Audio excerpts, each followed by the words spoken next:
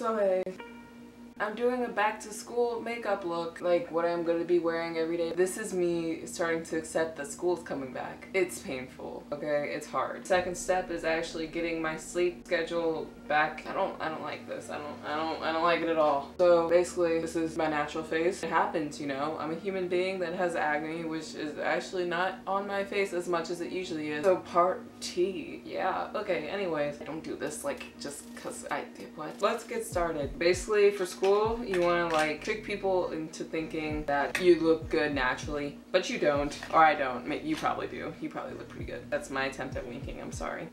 At my school, they have a lack of attractive guys, so I don't have that many people to impress. But anytime I don't wear makeup, they say I look tired.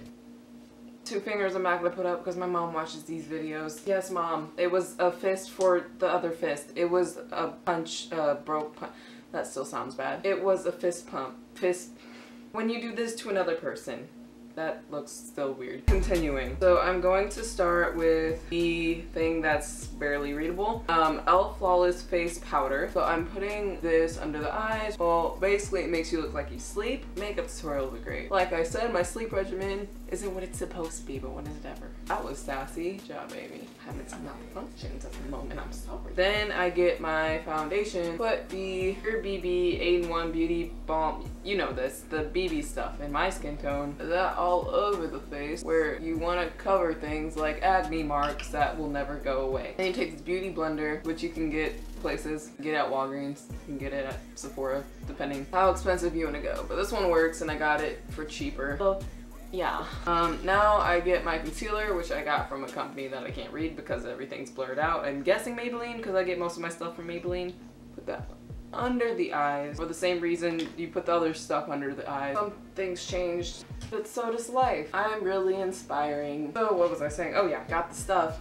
That sounds, wow, giving myself a good reputation here. Then I'm grabbing this thing which I got from a store, like a beauty store that was really cheap. It's by Santee. Oh, it's broken. Use this as a contour, this color if you happen to have the palette, which is really unlikely. So then I do the face that you know the face. You know the face.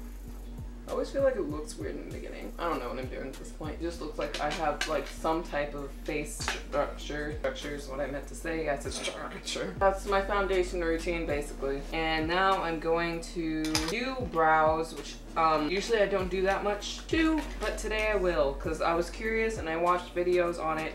So let's see if I can actually succeed in something. That sounded sad. So what I'm going to try to do, I'm gonna actually zoom in. I don't know why, I just want to. Just to see if I succeed or fail really close. So first, do whatever you want with your eyebrow.